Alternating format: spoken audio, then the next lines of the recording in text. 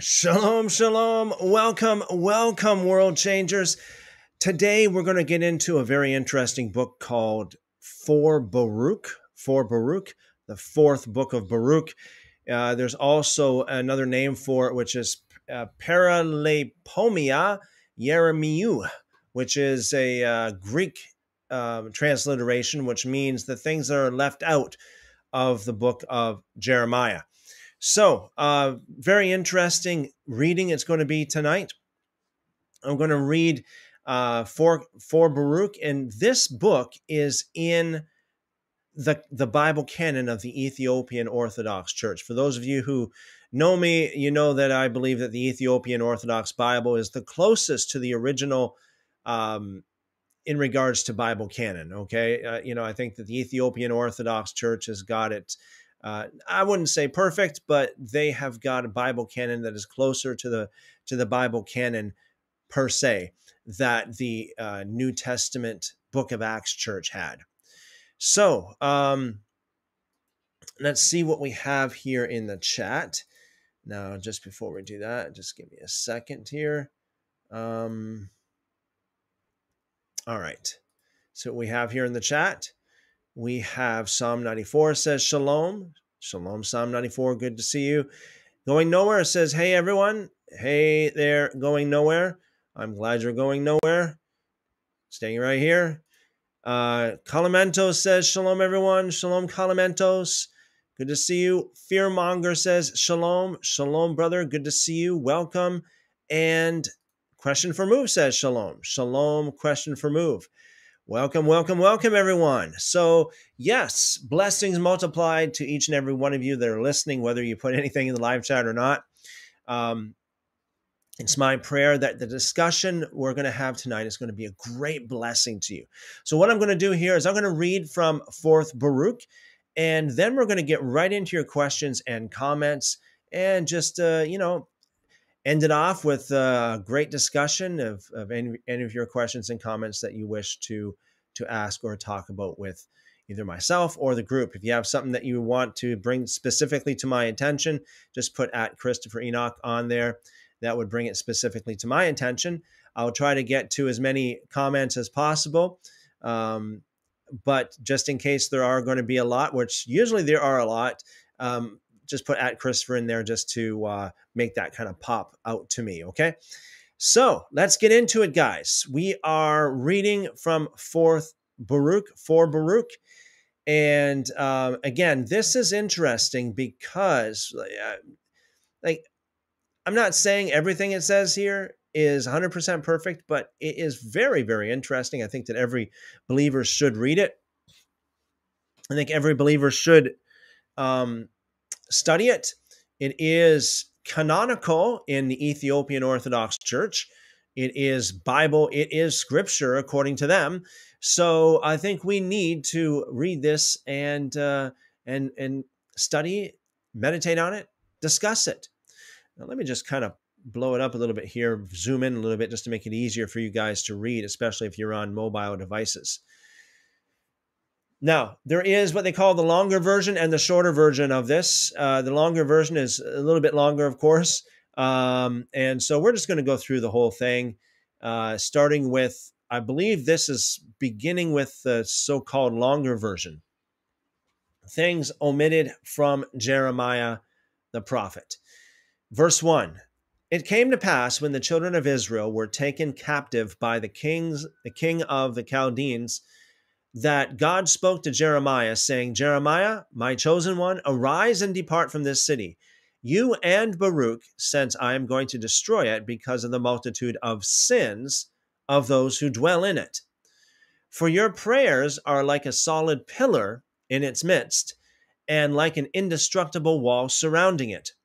Now then, arise and depart before the host of the Chaldeans surrounds it. And Jeremiah answered, saying, I beseech you, Lord, permit me, your servant, to speak in your presence. And the Lord said to him, Speak, my chosen one, Jeremiah. And Jeremiah spoke, saying, Lord Almighty, would you deliver the chosen city into the hands of the Chaldeans, so that the king with the multitude of his people might boast and say, I have prevailed over the holy city of God? No, my lord, but if it is your will, let it be destroyed by your hands. And the Lord said to Jeremiah, Since you are my chosen one, arise and depart from this city, you and Baruch, for I am going to destroy it because of the multitude of the sins who dwell in it, of those who dwell in it. For neither the king nor his host will be able to enter it unless I first open its gates. Arise then and go to Baruch and tell him these words. And when you have arisen at the 6th hour of the night, go out on the city walls, and I will show you that unless I first destroy the city, they cannot enter it. And when the Lord had said this, he departed from Jeremiah. And Jeremiah ran and told these things to Baruch. And as they went into the temple of God, Jeremiah tore his garments and put dust on his head and entered the holy place of God. And when Baruch saw him with dust sprinkled on his head and his garments torn, he cried out with a loud voice, saying, Father Jeremiah, what are you doing? What sin has the people committed? For when people sinned, Jeremiah would sprinkle dust on his head and would pray for the people until their sin was forgiven. So Baruch asked him, saying, Father, what is this? And Jeremiah said to him, Refrain from rending your garments. Rather, let us rend our hearts. And let us not draw water for the trough, but let us weep and fill them with tears. For the Lord will not have mercy on his people. And Baruch said, Father Jeremiah, what has happened? And Jeremiah said, God is delivering the city into the hands of the king of the Chaldeans to take the people captive into Babylon. And when Baruch heard these things, he also tore his garments and said, Father Jeremiah, who has made this known to you? And Jeremiah said to him, Stay with me a while until the 6th hour of the night, so that you may know that this word is true. Therefore they both remained in the altar area weeping, and their garments were torn. And when the hour of the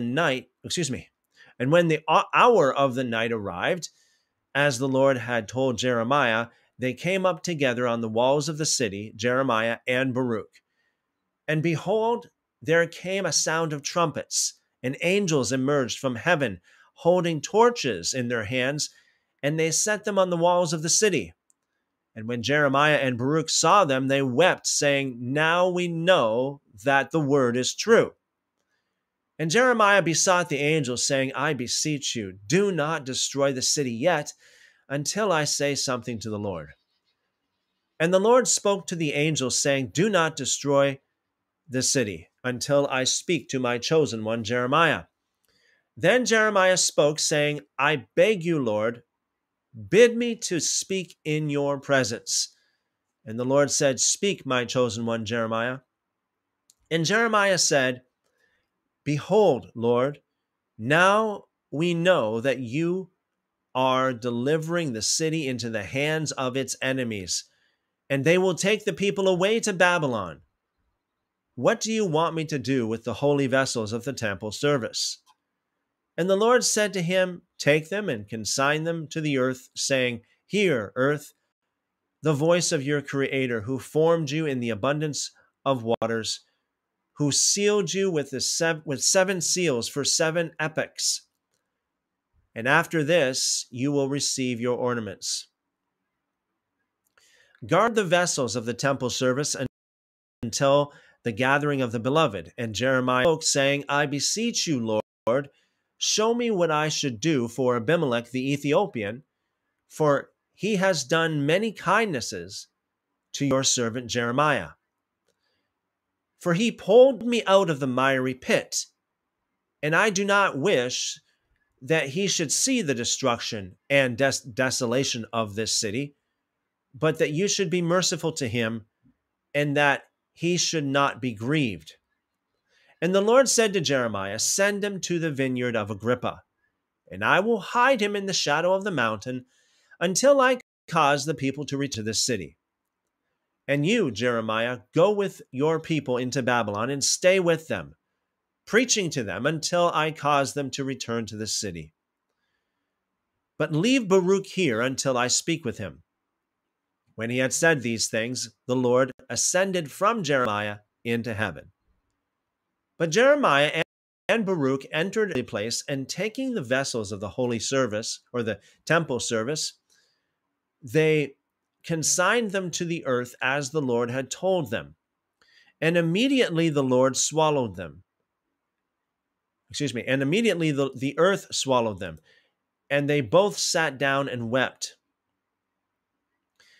And when morning came, Jeremiah sent Abimelech, saying, "Take a basket and go to the estate of Agrippa by the mountain road, and bring back some figs to give to the sick among the people, for the favor of the Lord is on you, and his glory is on your head."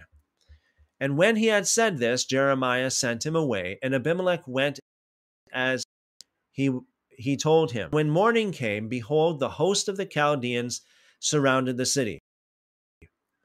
And the great angel trumpeted, "Enter the city, host of the Chaldeans, for behold, the gate is open for you.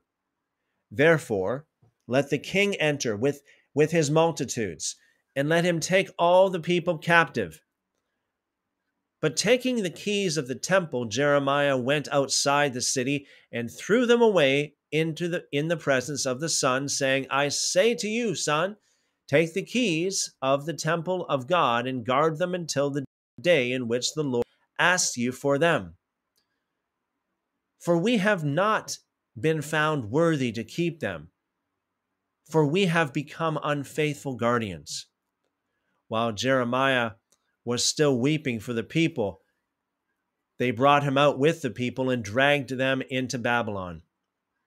But Baruch put dust on his head and sat and wailed this lamentation, saying, "Why has Jerusalem been devastated? Because of the sins of the beloved people, she was delivered into the hands of enemies, because of our sins and those of the people. But let not the lawless ones boast and say, 'We were strong enough to take the city of God by our might,' but it was delivered to you because of our sins. And God will pity us and cause us to return to our city, but you will not survive. Blessed are our fathers, Abraham, Isaac, and Jacob, for they departed from this world and did not see the destruction of this city." When he had said this, Baruch departed from the city, weeping and saying, "Grieving because of you, Jerusalem, I went out from you." And he remained sitting in a tomb while the angels came to him and explained to him everything that the Lord revealed to him through them. But Abimelech took the figs in the burning heat, and coming upon a tree, he sat under its shade to rest a bit.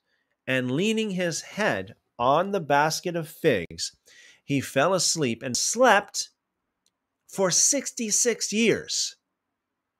And he was not awakened from his slumber. And afterward, when he awoke from his sleep, he said, I slept sweetly for a little while, but my head is heavy because I did not get enough sleep.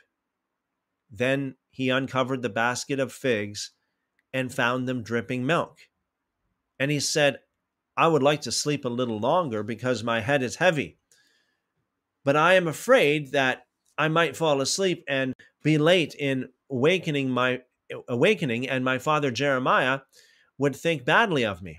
For if he were not in a hurry, he would not have sent me today at daybreak. So I will get up and proceed in the burning heat, for isn't there heat? Isn't there toil every day? So he got up and took the basket of figs and placed it on his shoulders, and he entered into Jerusalem and did not recognize it, neither his own house nor the place, nor did he find his own family or any of his acquaintances. And he said, "The Lord be blessed, for a great trance has come over me today. This is not the city Jerusalem, and I have lost my way because I came by the mountain road when I arose from my sleep, and since my head was heavy because I did not get enough sleep, I lost my way." It will seem incredible to Jeremiah that I lost my way. And he departed from the city. And as he searched, he saw the landmarks of the city, and he said, "Indeed, this is the city. I lost my way." And again he returned to the city and searched and found no one of his own people. And he said, "The Lord be blessed, for a great trance has come over me." And again he departed from the city, and staying there grieving, not knowing where he should go, and he put down the basket, saying, "I will sit here until the Lord takes this trance from me." And as he sat, he saw an old man coming from the field. And Abimelech said to him, "I say to you, old man, what city is this?" And he said to him, "It is Jerusalem." And Abimelech said to him, "Where's Jeremiah the priest and Baruch the secretary, and all the people of this city? For I could not find them." And the old man said to him, "Are you not from this city, seeing that you remember Jeremiah today, because you are asking about him after such a long time? For Jeremiah is in Babylon with the people. For they have taken captive, excuse me, for they were taken captive by King Nebuchadnezzar, and Jeremiah is with them to preach the good news to them and to teach them the word." As soon as Abimelech heard this from the old man, he said, "If you were not an old man, and if it were not for the fact that it is not lawful for a man to upbraid one older than himself, I would laugh at you and say that you are out of your mind, since you say that the people have been taken captive into Babylon. Even if the heavenly torrents had descended on them, there has not yet been time for them to go into Babylon. For how much time has passed since my father Jeremiah sent to the estate of Agrippa to bring a few figs, so that I might give them to the sick among the people? And I went and got them. And when I came to a certain tree in the burning heat, I sat to rest a little. I leaned my head on the basket and fell asleep. And when I awoke, I uncovered the basket of figs, supposing it was late, and I found the figs dripping milk, just as I had collected them. But you claim that the people have been taken captive into Babylon. But that you might know, take the figs and see." And he uncovered the basket of figs for the old man, and he saw them dripping milk. And when the old man saw them, he said, "O my son, you are a righteous man, and God did not want you to see the destruction of the city. So he brought this trance on you. For behold, it is 66 years today since the people were taken captive into Babylon. But that you might learn that what I tell you is true, look into the field and see that the ripening of the crops has not yet appeared. Has not appeared. And notice that the figs are not in season. And be enlightened." Then Abimelech cried out in a loud voice, saying, "I bless you, God of heaven and earth, the rest of the souls of the righteous in every place." Then he said to the old man, "What month is this?" And he said, "Nisan," which is Abib. And taking some figs, he gave them to the old man and said to him, "May God illumine your way to the city above Jerusalem." After this, Abimelech went out of the city and prayed to the Lord. And behold, an angel of the Lord came and took him by the right hand and brought him back to where Baruch was sitting, and found him in a tomb. And when they saw each other, they both wept and kissed each other. But when Baruch looked up he saw with his own eyes the figs that were covered in Abimelech's basket. And lifting his eyes to heaven, he prayed, saying, You are the God who gives a reward to those who love you. Prepare yourself, my heart, and rejoice and be glad while you are in your tabernacle, saying to your fleshly house, Your grief has been changed to joy, for the sufficient one is coming and will deliver you in your tabernacle, for there is no sin in you. Revive in your tabernacle, in your virginal faith, and believe that you will live. Look at this basket of figs, for behold, they are 66 years old, and have not become shriveled or rotten, but they are dripping milk. So it will be with you, my flesh, if you do what is commanded you by the angel of righteousness. He who preserved the basket of figs, the same will again preserve you by his power. When Baruch had said this, he said to Abimelech, Stand up and let us pray, that the Lord may make known to us how we shall be able to send to Jeremiah in Babylon the report about the shelter provided for you on the way. And Baruch prayed, saying, Lord God, our shield is the elect light which comes forth from your mouth. We beseech and beg of your goodness, you whose great name no one is able to know. Hear the voice of your servants and let knowledge come into our hearts. For what shall we do, and how shall we send this report to Jeremiah in Babylon? And while Baruch was still praying, behold, an angel of the Lord came and said all these words to Baruch, Agent of light, do not be anxious about how you will send to Jeremiah. Eagle is coming to you at the hour of light tomorrow, and you will direct him to Jeremiah. Therefore, write in a letter, say to the children of Israel, let the stranger who comes among you be set apart, and let 15 days go by. And after this I will lead you into your city, says the Lord. He who is not separated from Babylon will not enter into the city. And I will punish them by keeping them from being received back by the Babylonians, says the Lord. Babylonians, says the Lord. And when the angel had said this, he departed from Baruch.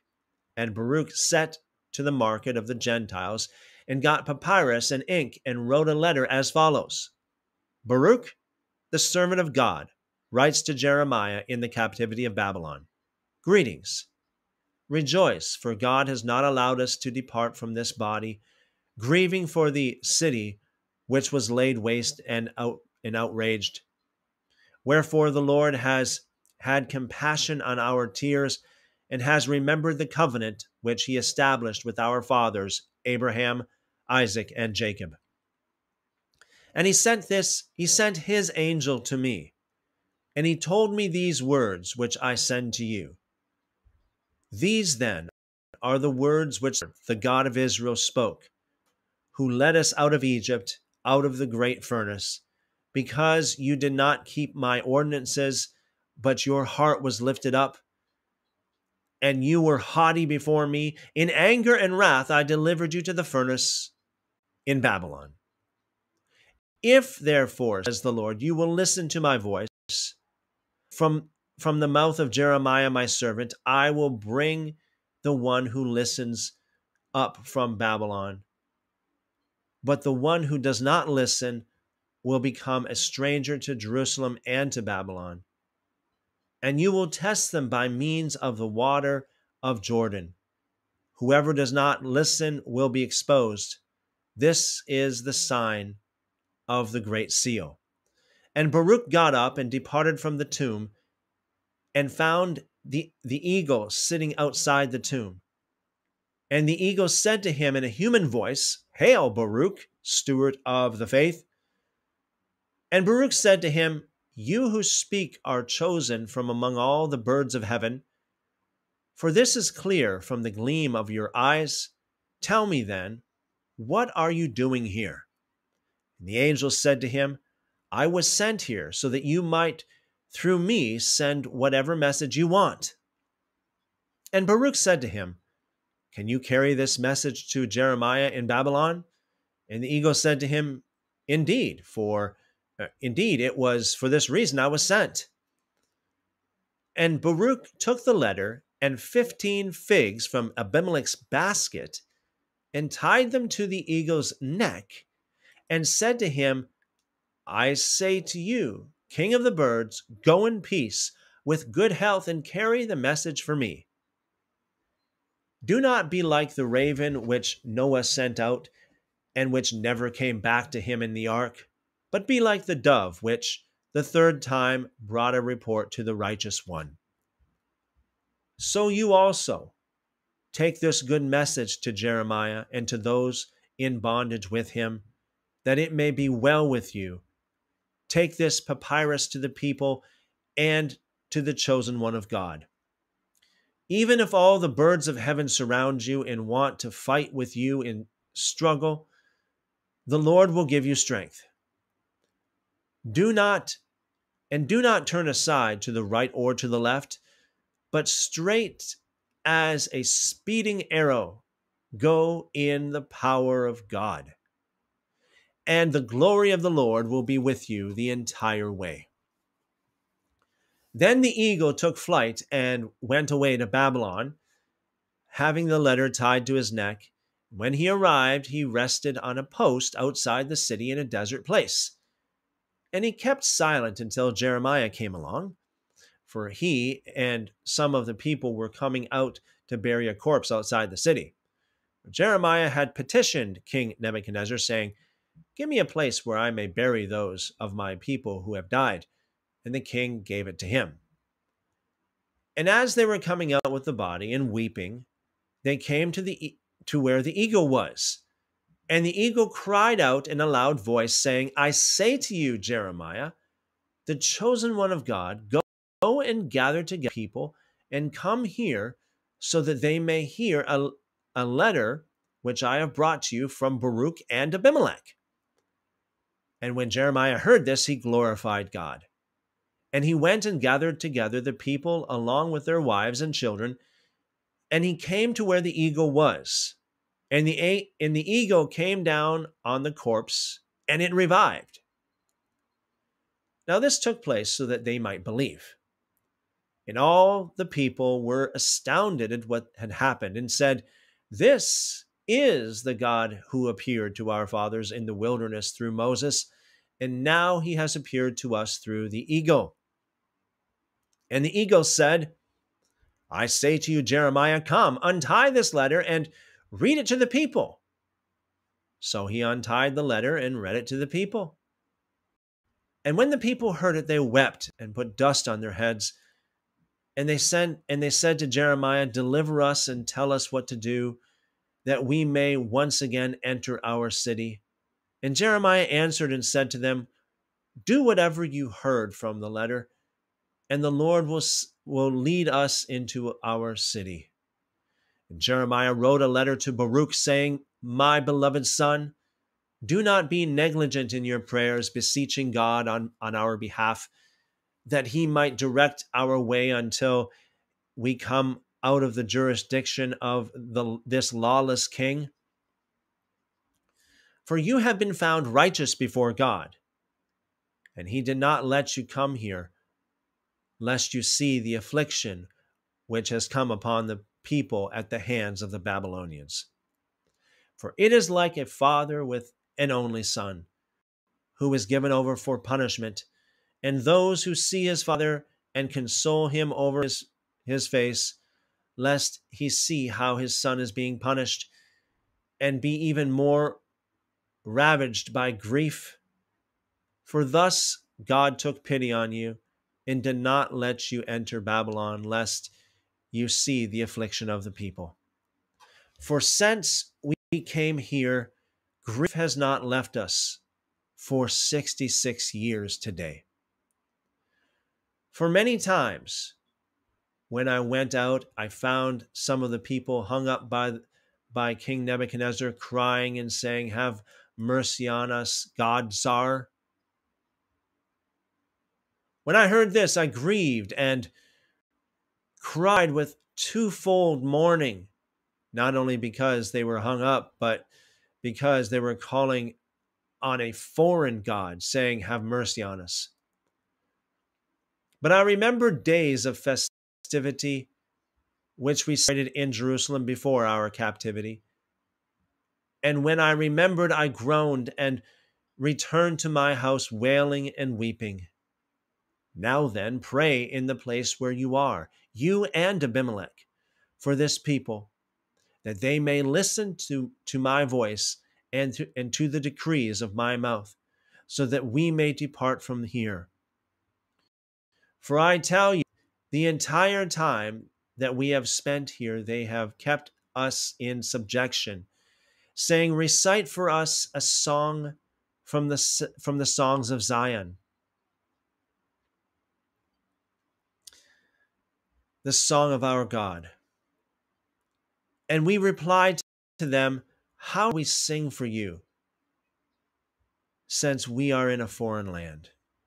So references Psalm 136, verse 3c and 4 here, and Psalm 136, verse 4.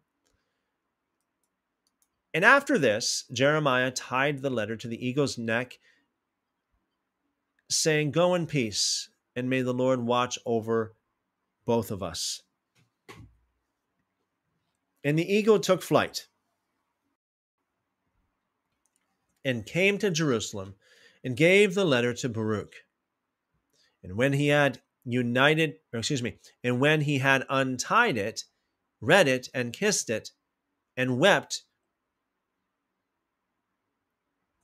He read it, he kissed it, and wept when he heard about the distresses and afflictions of the people. But Jeremiah took the figs and distributed them to the sick among the people, and he kept teaching them to abstain from pollutions of the Gentiles of Babylon. And the day came in which the Lord brought the people out of Babylon. And the Lord said to Jeremiah, "Rise up, you and the people, and come to the Jordan and say to the people, let anyone who desires the Lord forsake the works of Babylon.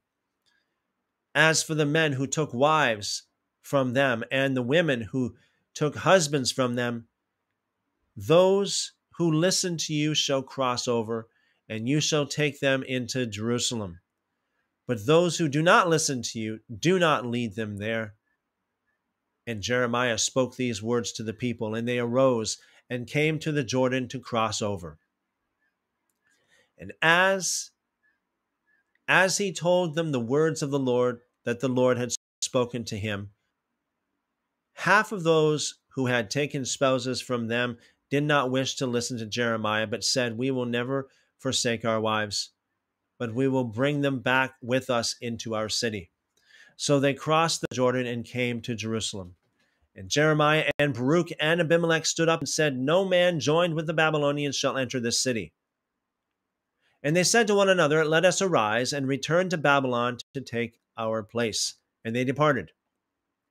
But while they were coming to Babylon, the Babylonians came out to meet them, saying, "You shall not enter our city, for you hated us and used us secretly. Therefore you cannot come in with us.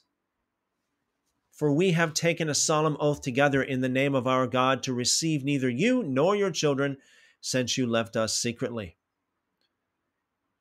And when they heard this, they returned and came to a desert place some distance from Jerusalem, and built a city for themselves, and named it Samaria.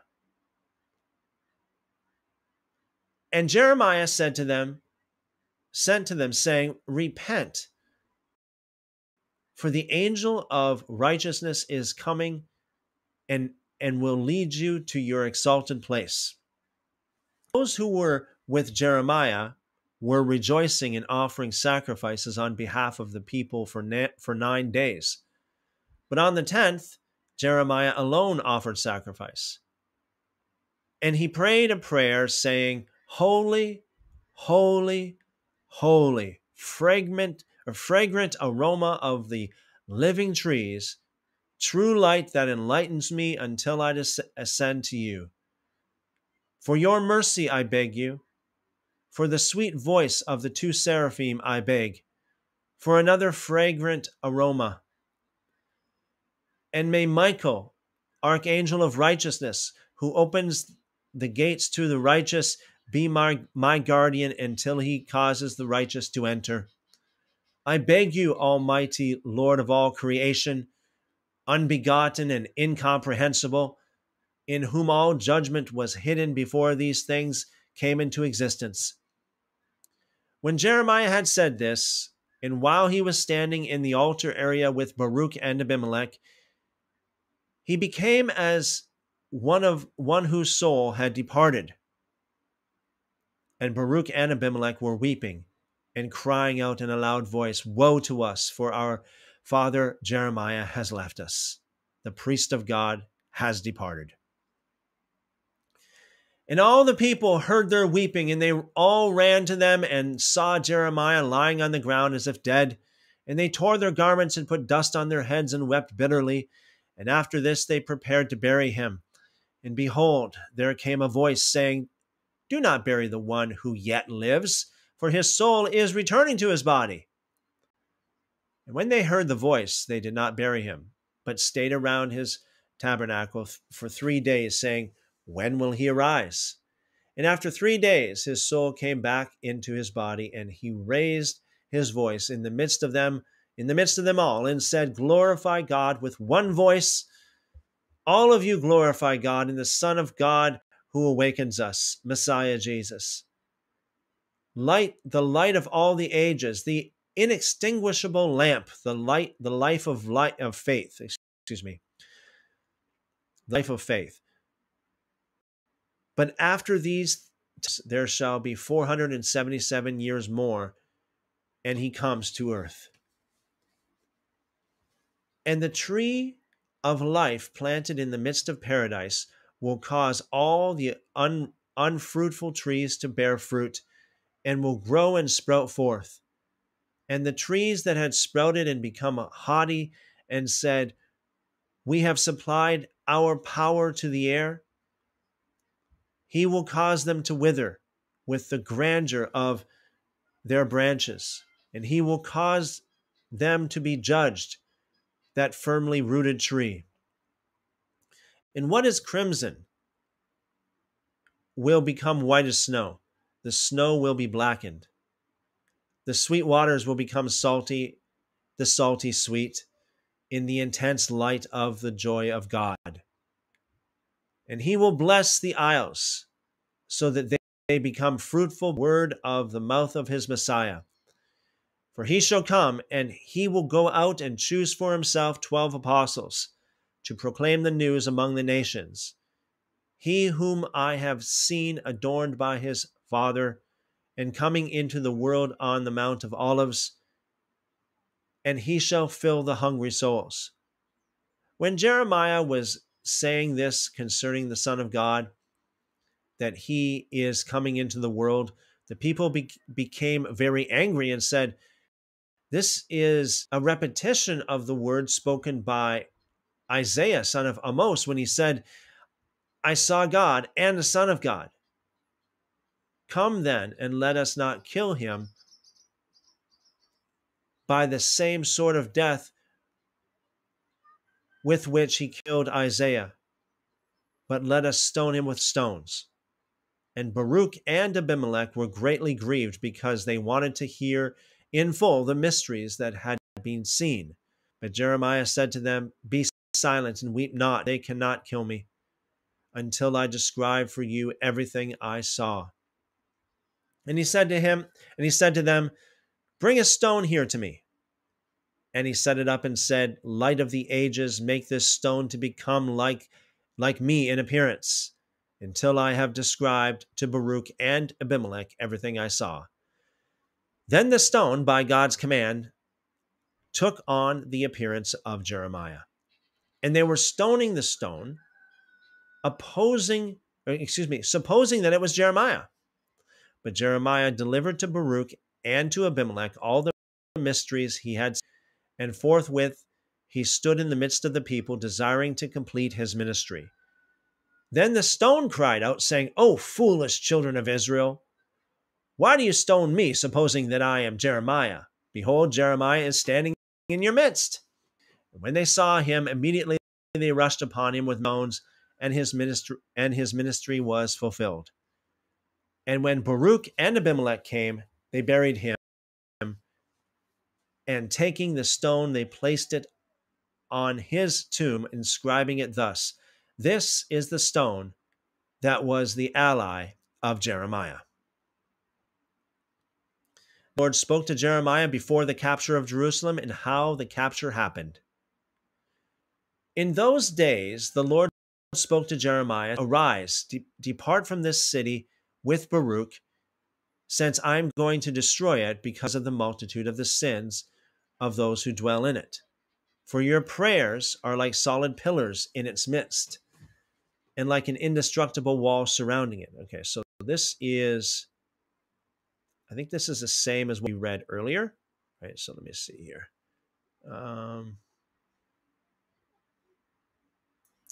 Yeah, so this is the same as what we read earlier here. As far as I see, let me just double check.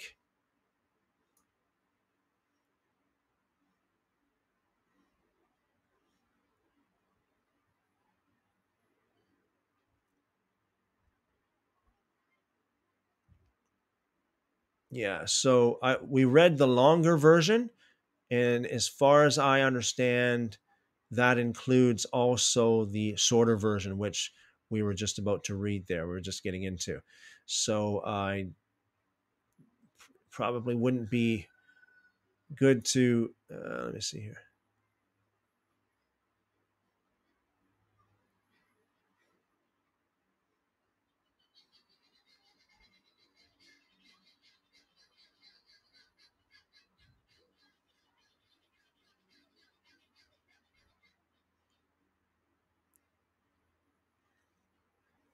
This last verse, I'll read this, and then I'll get to your questions and comments.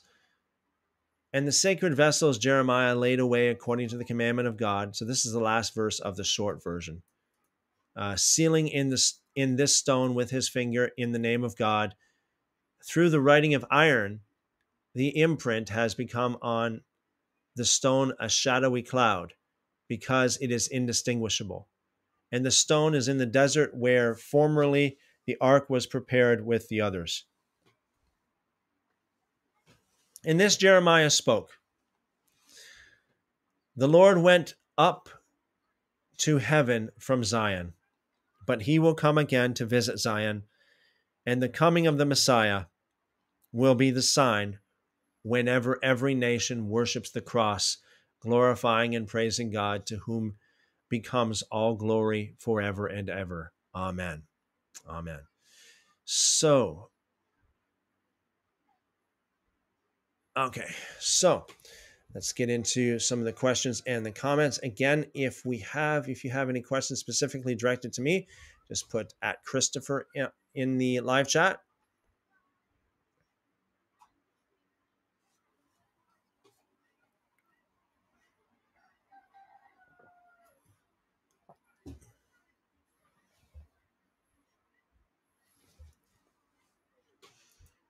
Brick Train, how do you avoid the unrighteous without being hateful? What did Jesus mean when treat someone like a non-believer?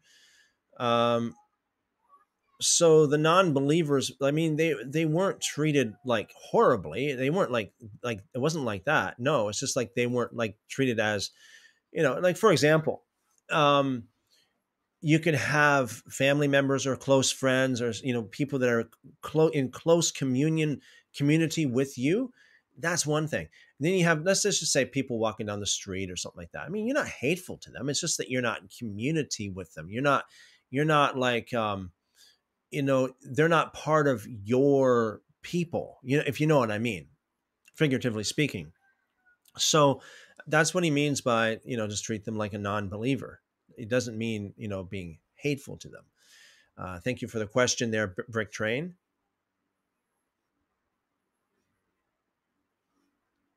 Tammy says shalom all. Shalom, Tammy. Good to see you. Billy says shalom. Good to see you, Billy. Vinny says shalom, everyone. Good to see you, Billy. Or Vinny, excuse me. Shalom, Vinny. Shalom, Billy. I think it's a little bit of a tongue twister. Say that together very fast. Welcome, welcome, welcome, everyone. Good to see you.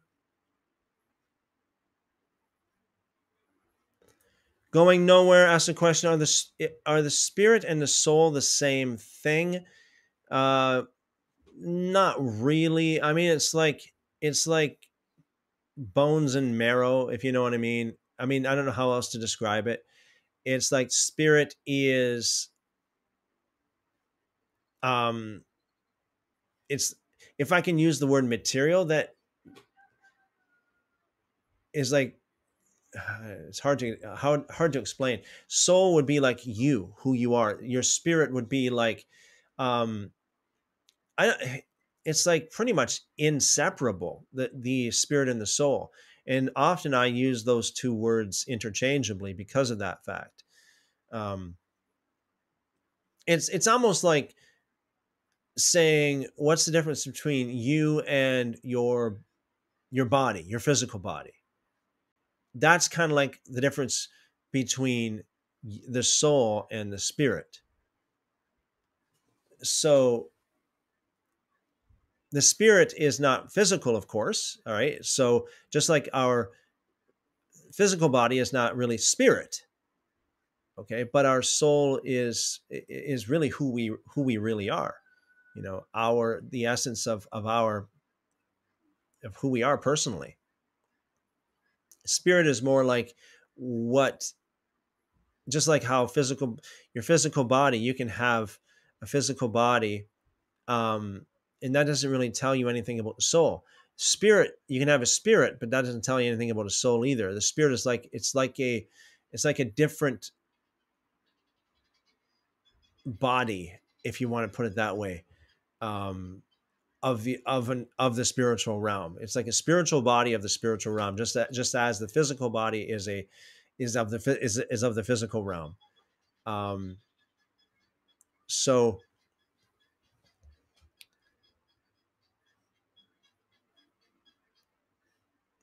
you know, so like it talks about in the scriptures how, you know, your spirit, let me just pull it up here.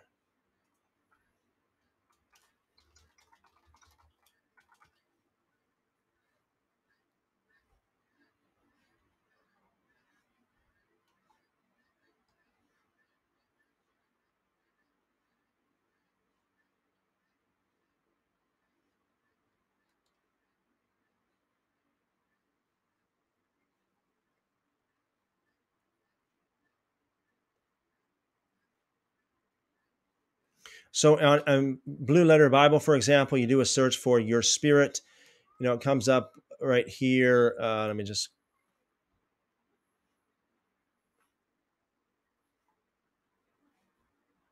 Okay, did not take it. This is Malachi 2, verse 15.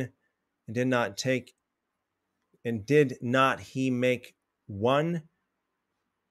Yet he had the residue of the Spirit, and wherefore one? That he might seek a godly seed. Therefore, take heed to your spirit, and let none deal treacherously against the wife of his youth. Okay. Malachi 2:15, for the Lord, the God of Israel, saith that he hates putting away, for one covers violence with his garment, saith the Lord of hosts. Therefore, take heed to your spirit, that you deal not treacherously.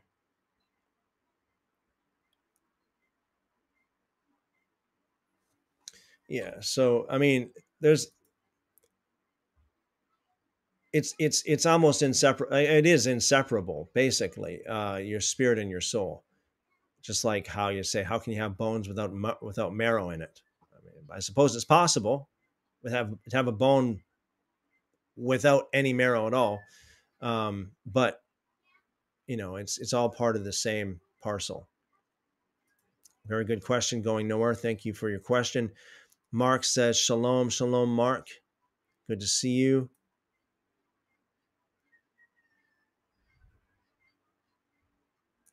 Going nowhere asked a question. Do you think non-Christians can get to heaven? That is a tough. First of all, we need to define Christian. You ask 10 different people what a Christian is, you can get 10 different answers.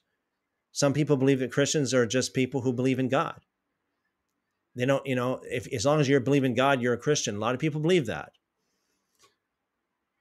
Some people believe that Christians are people who have to go to church. Right? What is your definition of Christian? There's a lot of people, some people believe that Catholics are not Christians, Roman Catholics. Other people say that, yeah, the Roman Catholic Church is Christian. Some people believe that Jehovah's are Christians. Other people say, no, Jehovah's Witnesses are not Christians. So the word Christian is very, very overused, to say the least. If you could define what you mean by Christian, then I can answer that a lot easier. Going nowhere. Thank you. Kingdom concepts, I say amen to this. Anyone who is righteous will have eternal life. Amen. Amen. Pete?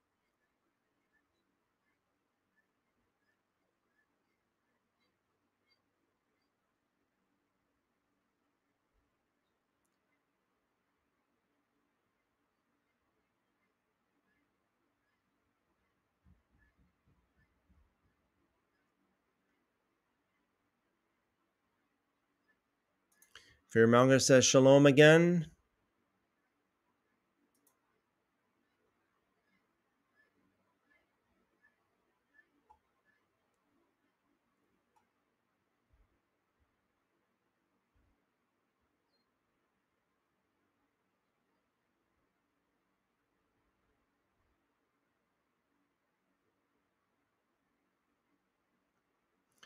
Fearmonger says your spirit goes back to Yah when you die. Your soul goes down to Sheol and awaits resurrection. Again, it depends on how you define soul. To me, a soul is something that's conscious. Like it's who you are. Like it's you. You're conscious. You. I don't know how else to describe it. And if that's the case, a lot of people have, and it also says in the scriptures too. A lot of times, people, the people who don't have, that are not right with God, yeah, their soul goes down to Sheol. But people who are right with God, like let's say, for example, the Lazarus in Luke chapter 16. Lazarus, he went to paradise. His soul went to paradise.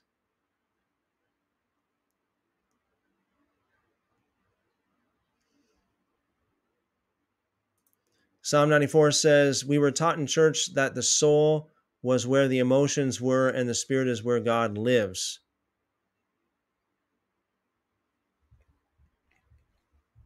I would say it's a little bit of a weird way to put it,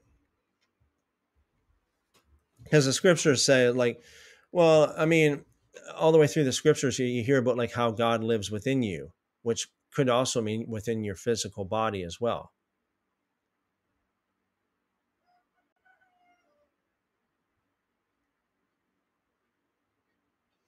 Tammy says, would your soul be the personality of your spirit? Exactly. That's exactly what it is.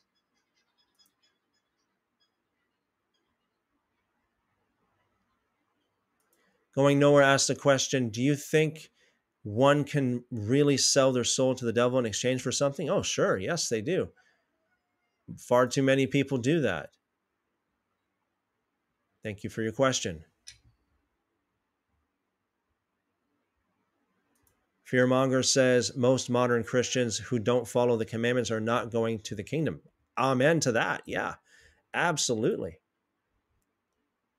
For sure.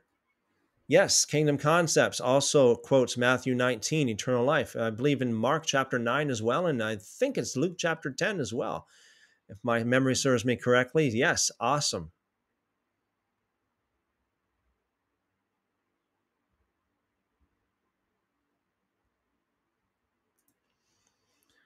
Going Nowhere asks the question, if one doesn't believe in God or Jesus, or if they reject God and Jesus, can they still get to heaven? Okay, there's two different questions here, right? One is if one doesn't believe in God or Jesus. I believe that babies can, quote unquote, get to heaven, if you want to put it that way. I believe that babies that die before they're born, quote unquote, get to heaven. So, do they believe in God? Well, someone might argue that they do, but I don't know. Do they believe? Do they really believe in God? Perhaps. Everybody has an innate, sense of God, especially as a tiny little child. Perhaps, you know, um, if they reject God and Jesus. So again, there's a lot wrapped up in that question. So no, like if someone rejects God, then that means they reject God's everything, God's laws, God's ways, and no, they cannot. Um, they're not going to be in the right place. That's for sure.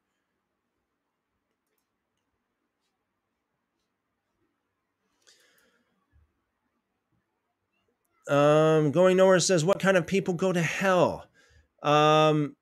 Anybody who breaks, at least especially habitually, practices breaking of the commandments, any of the commandments, that is.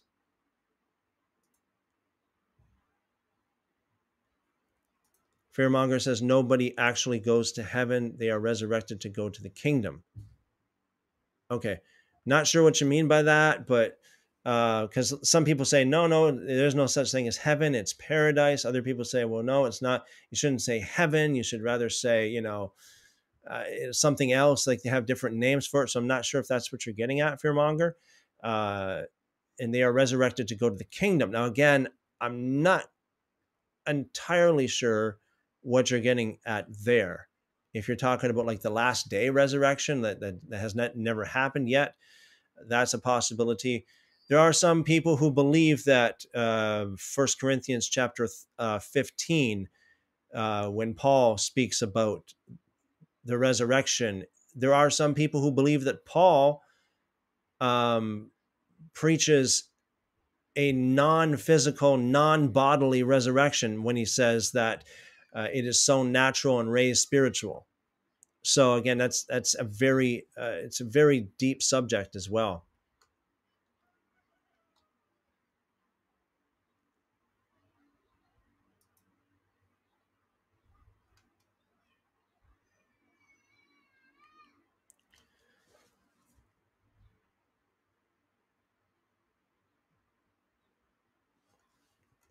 Yeah. So fearmonger, Daniel 12, 1 and 2, and Esdras 7. I'm not sure if you mean second Esdras, but I always say if people just to save time here, so that not everybody's waiting here. If you want to quote scripture, if you could just actually put it in the live chat, it will help save time here. So let's go over to Daniel 12, verse 1. At the same time, shall Michael stand up, the great prince, which stands for the children of your people. And there shall be a time of trouble, such as never was since there was a nation, even to the same time. And at that time, your people shall be delivered, everyone that shall be found written in the book, and many of them that sleep in the dust shall then awake, some to everlasting life, and some to shame and everlasting contempt. Yes. Yes. This is talking about the physical resurrection, but that's not talking about the actual going to paradise, right? So, like Luke chapter 16, which illustrates it so beautifully. Yeah. So, and the Book of Enoch as well, where there's like there are places that souls go to, and they spend their time there, almost like a waiting place or an intermittent place to stay at before Judgment Day. And those places can be places of torment or places of great pleasure, like paradise versus what quote unquote hell.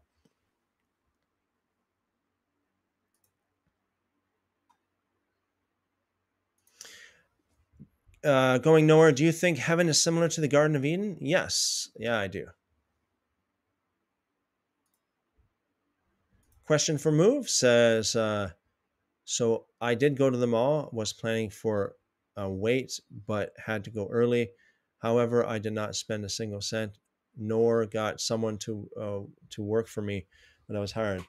This still a sin? Uh, so it's a tough call because I mean it's a tough call.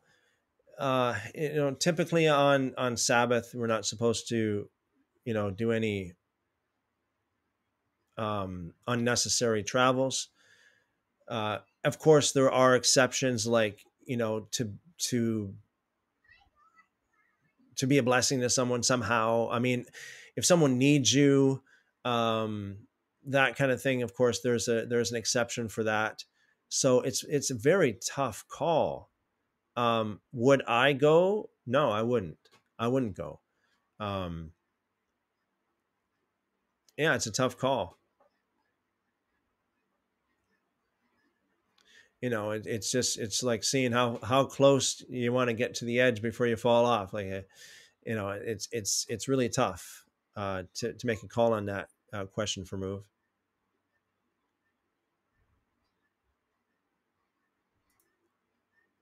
Question for Move: doesn't Luke 16 talk about Sheol? Well, yeah, yeah, it does. It says the rich man died and was buried, which implies Sheol. Yeah,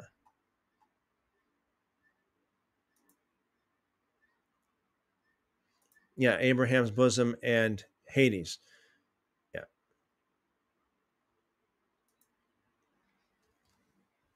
Okay.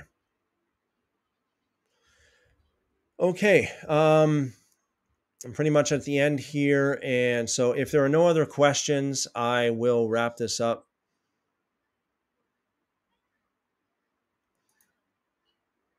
Going nowhere, where does the term Abraham's bosom come from?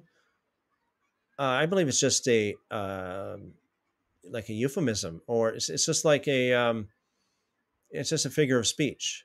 You know, I've heard testimonies of I don't know how many people who say that they have been to a place like paradise, people uh, that have passed, they have clinically died and have been, resuscitated sometime later.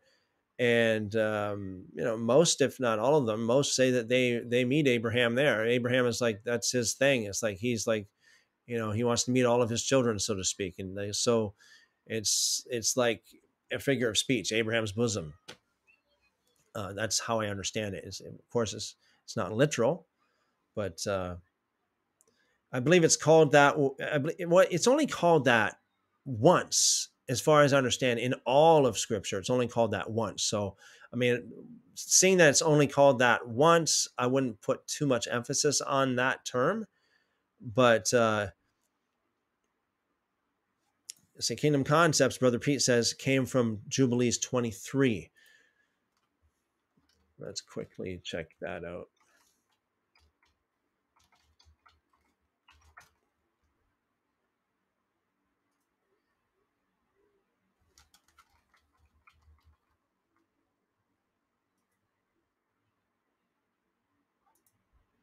Do you have a verse there, Brother Pete?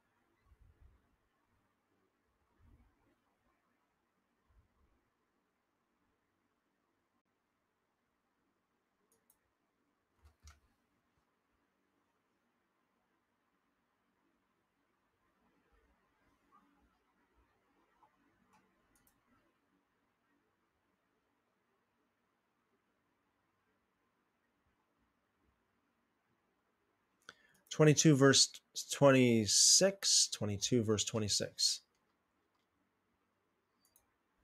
Okay.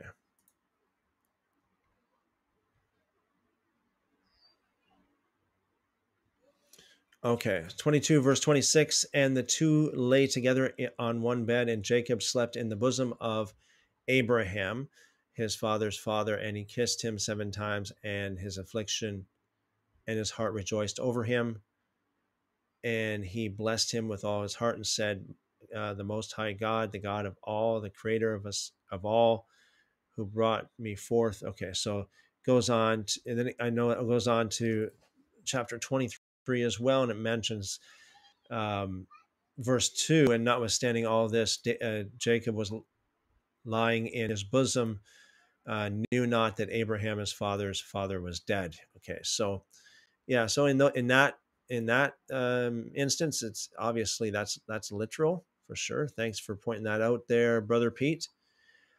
Okay, all right, so seeing that we have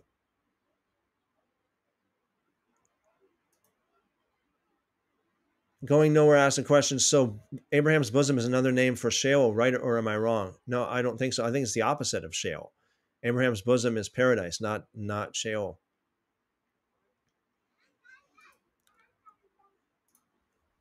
You got a lot of people, a lot of ungodly people who die and go to Sheol, and they're not going into Abraham's bosom, that's for sure. Yeah, like this is what Brother Pete here says. It's a name for the righteous compartment. Yeah, and I believe that Brother Pete is speaking this way, and kind of like on using terms like compartment, like how the Book of Enoch uses.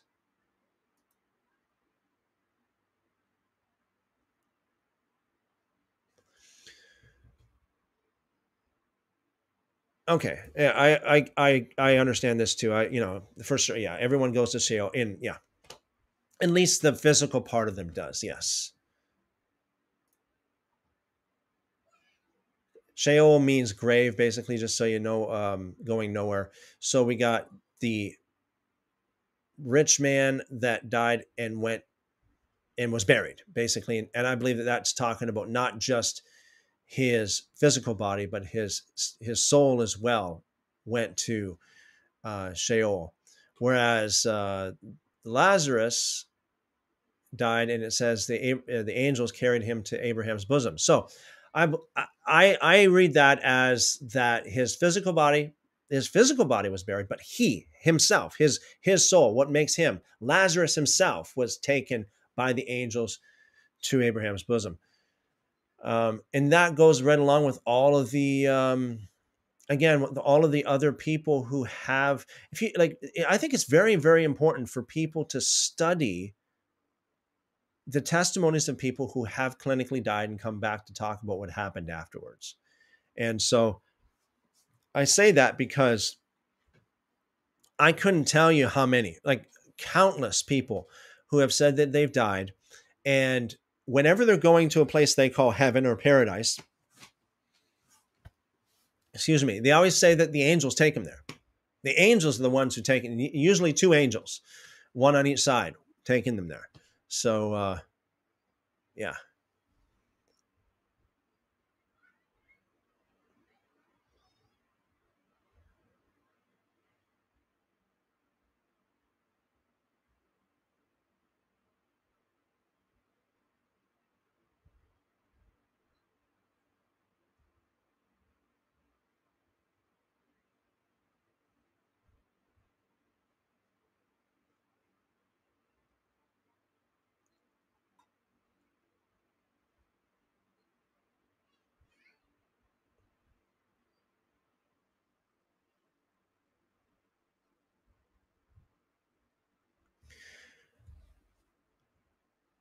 So going nowhere asks the question, which biblical figure would you be most anxious to meet in heaven? I can't answer that question. I mean, there's so many that are very, very, very interesting. Whoever the first one, I mean, Lord willing, the first one that I get to is going to be the first one I get to, or the first one that comes to me is going to be the first one that comes to me. So, I'll take it, whatever God has for me.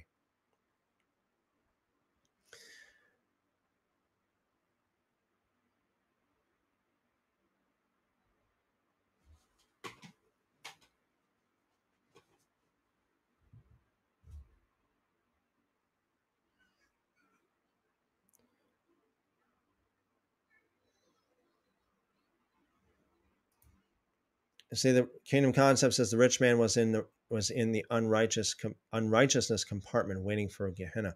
In the unrighteousness compartment, if you want to, I mean, I don't want to split hairs over this kind of stuff, but the unrighteousness compartment would be a place of torment, just like how we read in Luke chapter 16, right? He was tormented in flame. There is no quote unquote heaven because the Most High's house will be on earth. But yeah, I understand. Understand that, but again, not to say that there isn't a place that is a place of great joy and great glory and beauty and pleasure that people would describe as heaven or paradise, as it says that Lazarus was in that kind of place in Luke chapter 16. I think people need to understand that there are there's two different kind of judgments, so to speak, right? It's when a person passes away, their soul exists consciously either as a dead spirit, as a dead soul, so to speak, or living, right? You have that life or you have death. The death is that torment that people actually even go through even while they're here on earth. I have spoken like this kind of thing. I remember I went around, this would be almost 30 years ago now. I went around door to door. Can you imagine me knocking on your door? I went around door to door asking people about these kind of questions, face to face, talking to these people. Do you believe in heaven? Do you believe in hell? Almost everybody said they believe in heaven, and almost everybody said they don't believe in hell. They said hell is on earth. I understand what they mean. They're wrong in the sense that there is no hell, but I understand what they mean by hell is here on earth because they don't have that life in them. They exist in that death. And so they don't have happiness. They don't have pleasure. The only happiness and pleasure they have is the worldly physical realm around them, the money, the fame, the drugs, the sex, whatever it is. That this world has to offer. That's the only pleasure they have. So when they pass away, their soul continues to be consciously exist, but that hell that they're talking about, that they live, that they are in while living on earth, they continue in that hell. They continue living in that hell, albeit it's much worse for them because now they can't have the drugs, the alcohol, the sex, and everything else, and all the idols and everything else that this life offers. So they are in even worse torment than they were when they were physically and biologically alive now, because of the fact that they lose their connection with the physical, the material world. And in the same way, I believe that people who really have quote unquote life, this world is like heaven on earth to them. Thy will be done on earth as it is in heaven. It's like, and many people have experienced this, I know. And I mean, many times it's like myself, it's like, man, wow, I feel like I'm in heaven sometimes. Not all the time. So when we pass away, we just shed that physical part of us off, right? We shed that worldly, material, physical world off. So if we're not given over to the things of the world, the idols, the materialism, the money, the sex, the drugs, the alcohol, and all the other things that this world, people are getting involved. If we don't have any of that in our life, but we only have Him, we only have God, and we have that life, then passing away is like, wow, it's like going from a caterpillar to a butterfly. It's like, wow, so we continue in that conscious state of life, just like how people, when they pass away, they continue in that conscious state of death, where they are in they are very miserable, to say the least, but even more so because they have no money. They have no booze. They have none of the stuff that this world has to offer. And the fact that they can't get it, even though they probably still lust for it, the fact that they can't get it even makes it worse for them. So,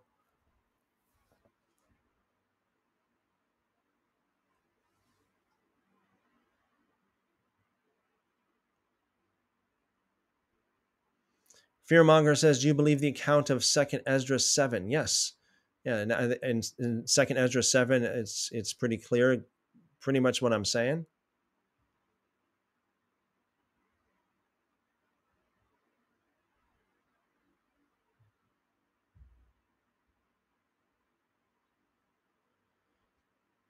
Going Nowhere says, I hate to say the P word, but what would you want to ask Paul? Um,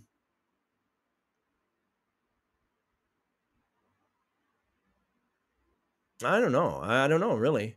Why did you write the way you wrote? I mean, it's very, a lot of people cause a lot of confusion. Maybe I don't know. I don't know what I want to ask him. Maybe not that at all. Maybe I wouldn't ask him that. It's hard to it's hard to speculate on something that will happen in the next world, so to speak, the Olam Haba. It's hard to speculate on that because I can say one thing and it can turn out to be something completely different than that. But I don't know. I don't know.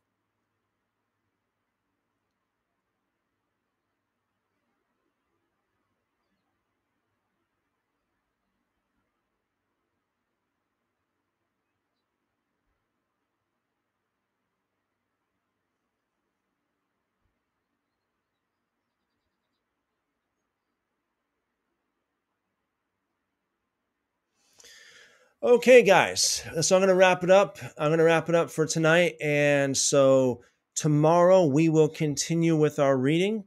And our again, we're doing a kind of a loosely chronological reading here of the scriptures. And so it's always a pleasure to fellowship with you guys and to talk. And thank you guys in the live chat uh, for your questions and your comments and your contributions to the fellowship this evening or today, wherever you are in the world. I know with Vinny, he's down under, so so it's it would be in the morning, I guess, for Vinny there. So, anyways, guys, once again, thanks again for your fellowship and your questions, your comments. You guys are awesome. The Lord bless you.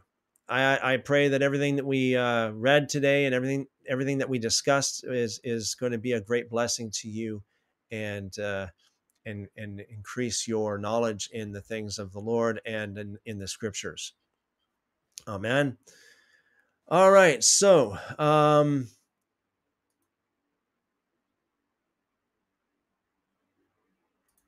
Going Nowhere says, one last thing. I'm dealing with heartbreak right now. It's over a girl. Can you please pray that I emotionally heal from this? Okay.